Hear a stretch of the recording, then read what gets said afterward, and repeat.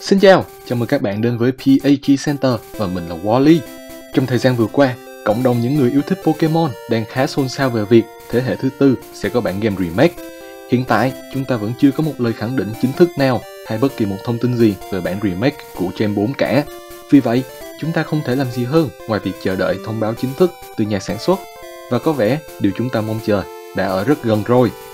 Mà trong lúc chờ đợi, chúng ta cũng có thể làm một việc nữa, đó là cùng nhìn lại những bản game remake của các thế hệ trước để có thể đâu đó rút ra được những điều mà chúng ta có thể kỳ vọng vào bản game remake của Gen 4.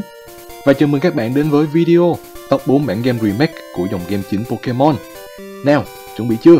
Let's catch them all!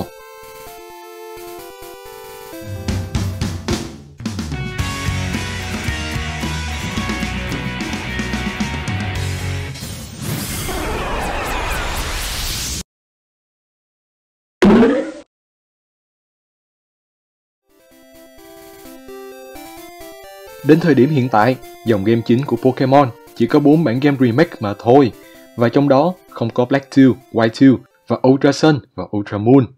Có rất nhiều người và cả bản thân mình thường nhầm lẫn Black 2, White 2, Ultra Sun, Ultra Moon cũng được tính là một bản game remake, nhưng thật ra các bản game đó được xem như là những bản bổ sung cho nội dung chính của từng thế hệ tương ứng. Đó là những trường hợp giống với các bản mở rộng DLC của Pokemon Sword and Shield nên không được tính là một bản remake. Còn 4 bản game remake chính thức bao gồm: vị trí thứ tư, Pokemon Fire Red và Leaf Green. Năm 2004, Pokemon Fire Red và Leaf Green được ra mắt và tương thích với hệ máy Game Boy Advance. Fire Red và Leaf Green là hai bản game thuộc thế hệ thứ ba và được làm lại dựa trên nội dung của hai bản game Gen 1 được ra mắt vào năm 1996 là Pokemon Red và Green. Pokemon Red và Green chắc chắn là một huyền thoại và đã tạo nên sự thành công cho thương hiệu Pokemon. Còn Fire Red và Leaf Green cũng là những huyền thoại đối với người chơi ở Việt Nam với sự cực kỳ phổ biến của trình giả lập. Tuy nhiên, có một sự thật là sự đột phá và thay đổi của Fire Red và Leaf Green khi so với hai bản gốc Red và Green là không quá nhiều. Điểm mới và nổi bật nhất mà người chơi được trải nghiệm trong Fire Red và Leaf Green là màu sắc và thiết kế đã được nâng cấp lên một level mới. Tiếp đến là những thông số của Pokemon khi giờ đây đã được làm tốt hơn. Các chỉ số đã được phân chia rõ ràng. Pokemon đã sở hữu ability và giới tính, cũng như số lượng chiêu thức đã được tăng lên rất nhiều. Tuy nhiên, nhà sản xuất gần như đã không hề có sự thay đổi nào về mặt nội dung của game, ngoài việc đưa thêm CV Island vào để mở rộng thêm bản đồ cho Fire Red và Leaf Green. Việc nội dung của game không hề được đụng đến trong Fire Red và Leaf Green khiến cho những người đã hoàn thành nội dung của Gen 1 thông qua Pokemon Red và Green cảm thấy như mình đang chơi lại Red Green một lần nữa, chỉ khác là lần này có thêm màu mà thôi. Và thật sự mà nói, nội dung game của Gen 1 thật sự không được hay nếu không muốn nói là nghèo nàn và kém thu hút. Red và Green năm 1996 được người chơi đón nhận vì Pokemon lúc đó là một thế giới hoàn toàn mới với một cách chơi độc đáo, nhưng nội dung game thì là một câu chuyện khác. Vì vậy mới có thời điểm mà nhà sản xuất Pokemon đã đứng trên bờ vực phá sản. Chỉ cần người chơi trải nghiệm qua nội dung của các bản game Gen 2 hay thậm chí là Gen 3 lúc đó, thì việc phải chơi Fire Red và Leaf Green thực sự là một cực hình. Thêm nữa, việc được làm lại dựa trên các bản game của Gen 1 còn khiến cho Pokédex của Fire Red và Leaf Green chỉ bao gồm 151 Pokemon của thế hệ 1, khiến cho người chơi đã quen với National Pokédex phần nào đó cảm thấy bị hạn chế trong việc lựa chọn Pokemon. Nội dung không thay đổi, cơ chế chiến đấu của Pokemon không có những sự thay đổi thật sự nổi bật, không có National Pokédex. Đối với bọn mình, Pokemon Fire Red và Leaf Green là bản game remake không có nhiều đột phá nhất trong những bản game remake của Pokemon. Và vì chỉ bán được 12 triệu bản copy trong suốt vòng đời, thấp nhất trong số những bản game remake, phần nào cũng đã thể hiện được điều đó. Vị trí thứ 3, Pokemon Heart Gold và Soul Silver. Pokemon Heart Gold và Soul Silver được ra mắt lần đầu tiên vào năm 2009, nhưng phải đến năm 2010, hai bản game này mới được mở bán rộng rãi cho phần còn lại của thế giới. Game tương thích với hệ máy Nintendo DS và là những bản game thuộc thế hệ thứ tư của Pokemon. Heart Gold và Soul Silver là hai bản game được remake dựa trên nội dung của hai bản game thuộc thế hệ thứ hai, Pokemon Gold và Silver. Pokemon Gold và Silver là hai bản game được đánh giá cao nhất về mặt cốt truyện và nội dung trong tất cả các bản game chính của Pokemon tính tới thời điểm hiện tại. Vì vậy, khi được làm lại với Heart Gold và Soul Silver, nhà sản xuất đã tránh việc thay đổi nội dung game để không làm mất những gì tinh túy nhất của Gold và Silver. Thay vào đó, nhà sản xuất đã thêm vào rất nhiều những địa điểm mới vào bản đồ của vùng đất Johto để giúp người chơi có những trải nghiệm mới, cũng như là tăng độ khó của game lên một chút. Ở trên, bọn mình đã không đồng tình với việc nhà sản xuất đã không thay đổi nhiều nội dung của Fire Red và Leaf Green khi so với Red và Green, thì với Heart Gold và Soul Silver là một câu chuyện khác. Như đã nói, nội dung của Gen 2 là rất hay, lôi cuốn và cực kỳ hấp dẫn, nên việc phải chơi lại một nội dung hay và xuất sắc là việc mà người chơi có thể chấp nhận được. Cộng thêm việc giờ đây, người chơi đã được du hành ở vùng đất Johto qua một thiết kế và đồ họa xuất sắc hơn nhiều vì sức mạnh của dòng máy Nintendo DS. Và vì là các bản game thuộc Gen 4, National Pokédex của Heart Gold và Soul Silver cũng rất đa dạng, bao gồm các Pokemon từ thế hệ 1, 2 và cả 4 nữa. Trải nghiệm của người chơi với Heart Gold và Soul Silver là gần như không thể chê vào đâu được. Suốt vòng đời của game, Heart Gold và Soul Silver đã bán được 12,72 triệu bản copy, là bản game remake bán chạy thứ hai của Pokemon. Có thể tóm gọn lại, những gì xuất sắc nhất của Gold và Silver đã được xuất hiện trên Heart Gold và Soul Silver và đã được nâng lên một tầm cao mới. Tuy nhiên, việc không thay đổi về mặt nội dung và cốt truyện là một bước đi an toàn và thiếu sự đột phá từ nhà sản xuất. Cộng thêm gameplay và cách thức hoạt động trong game cũng được giữ nguyên, nên sự thành công của Heart Gold và Soul Silver, theo bọn mình nhận định, thì phần lớn dựa vào Pokemon Gold và Silver, chứ không phải là do bản thân của hai bản game đó. Vị trí thứ hai, Pokemon Let's Go Pikachu và Let's Go Eevee. Năm 2018, nhà sản xuất Pokemon chính thức cho ra mắt tựa game Pokemon thuộc dòng game chính đầu tiên chạy trên hệ máy mới tân tiến nhất Nintendo Switch là Pokemon Let's Go Pikachu và Let's Go Eevee. Hai bản game này được ra mắt trong bối cảnh vẫn chưa có bất kỳ thông tin nào về thế hệ thứ 8 của Pokemon, nên có thể xem Let's Go là bản game thuộc Gen 7. Let's Go sẽ đưa người chơi quay trở lại vùng đất đầu tiên, vùng đất Kanto. Nhưng đây không phải là một bản game remake nữa của Red và Green. Chính xác hơn, với việc Pikachu là một trong hai Pokemon khởi đầu, thì Let's Go chính xác là một bản game remake của Pokemon Yellow, ra mắt lần đầu tiên năm 1998. Việc được chạy trên Nintendo Switch đã giúp cho đồ họa và thiết kế của Pokemon Let's Go thật sự trở nên vô cùng xuất sắc. Cộng thêm việc tông màu của game cũng được làm sáng và tươi tắn hơn hẳn so với tất cả các bản game trước, khiến cho người chơi cảm thấy vô cùng thích mắt và tăng trải nghiệm của người chơi.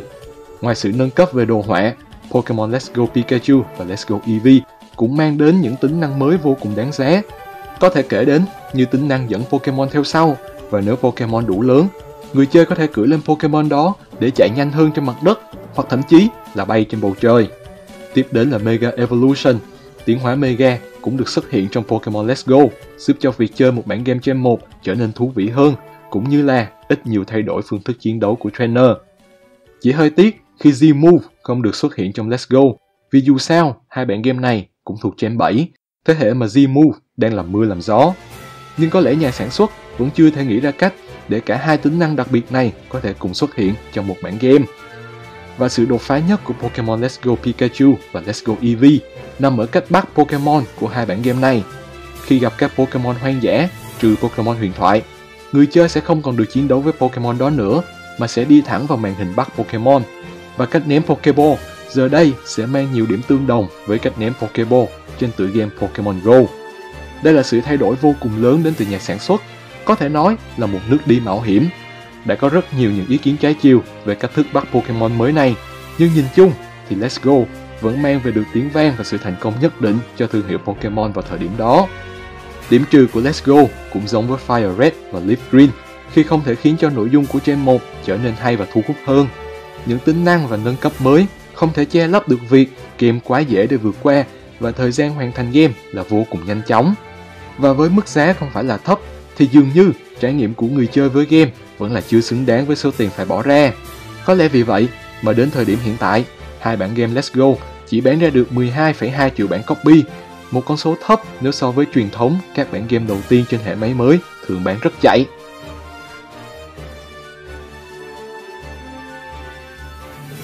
Và bản game remake hay nhất ở thời điểm hiện tại theo nhận định của PAG Center là Pokemon Omega Ruby và Alpha Sapphire. Pokemon Omega Ruby và Alpha Sapphire được ra mắt vào năm 2014, được tương thích chạy trên hệ máy Nintendo 3DS. Hai bản game này là một phần của các bản game thuộc thế hệ thứ 6. và được làm lại dựa trên nội dung của hai bản game thuộc thế hệ thứ 3 là Pokemon Ruby và Sapphire. Và cũng giống như những bản remake khác, đồ họa của Omega Ruby và Alpha Sapphire được nâng cấp rất nhiều khi so với hai bản game gốc. Sức mạnh của hệ máy Nintendo 3DS giúp cho Omega Ruby và Alpha Sapphire có thiết kế 3D, cảnh vật xung quanh, chuyển động của nhân vật chính cùng Pokemon trở nên tự nhiên và mượt mà hơn. Đặc biệt là những cảnh chiến đấu khi Pokemon khai triển tuyệt chiêu, lần đầu tiên người chơi có được trải nghiệm chân thật đến vậy. Là một phần của Gen 6, ngoài việc National Pokédex có sự xuất hiện của rất nhiều Pokemon từ nhiều thế hệ khác nhau, Pokemon Omega Ruby và Alpha Sapphire cũng được tích hợp Mega Evolution, khiến cho các trận đấu trở nên thú vị hơn rất nhiều. Và cùng với tiến hóa Mega, người chơi còn được tặng thêm một khả năng rất thú vị, đó là cưỡi trên lưng của Mega Latios hoặc Mega Latias để bay khắp vùng đất Hoenn, một cảm giác rất tuyệt vời. Điều bọn mình đánh giá cao nhất của Pokemon Omega Ruby và Alpha Sapphire là sự nâng cấp về nội dung và cốt truyện của game nói riêng, cũng như là toàn bộ Gen 3 nói chung.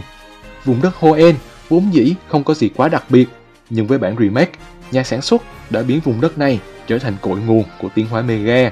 Không chỉ vậy, ai cũng biết trận chiến giữa Groudon và Kyogre khắc nghiệt đến mức nào, nhưng nhà sản xuất vẫn thấy chưa đủ. Họ nâng cấp trận chiến giữa hai Pokemon huyền thoại này lên một tầm cao mới khi cho cả hai lấy lại hình dạng nguyên thủy Primal để đưa vùng đất Hoenn vào tình thế gần như bị xóa sổ. Đó là hai trong số nhiều những sự thay đổi về cốt truyện của Gen 3 mà Omega Ruby và Alpha Sapphire đã giới thiệu. Còn về bản thân của hai game này, phần post-game khi người chơi sẽ cùng Mega Rayquaza bay vào vũ trụ để thực hiện nhiệm vụ cũng là một sự nâng cấp mà bọn mình cảm thấy là vô cùng đáng giá. Gameplay, đồ họa, tính năng, cốt truyện, nội dung, có thể nói là tất cả những khía cạnh mà nhà sản xuất có thể chạm đến ở Pokemon Ruby và Sapphire, họ đã thật sự nâng cấp lên hết với Pokemon Omega Ruby và Alpha Sapphire. Nếu các bạn có cơ hội trải nghiệm hai bản game này, bọn mình tin rằng các bạn sẽ không cảm thấy hối hận sau khi hoàn thành game đâu. Với 14,27 triệu bản copy được bán ra trong suốt vòng đời, Pokemon Omega Ruby và Alpha Sapphire là bản game remake bán chạy nhất của Pokemon, và càng khẳng định cho việc hai bản game Pokemon Omega Ruby và Alpha Sapphire là những bản game remake hay nhất của Pokemon tính tới thời điểm hiện tại.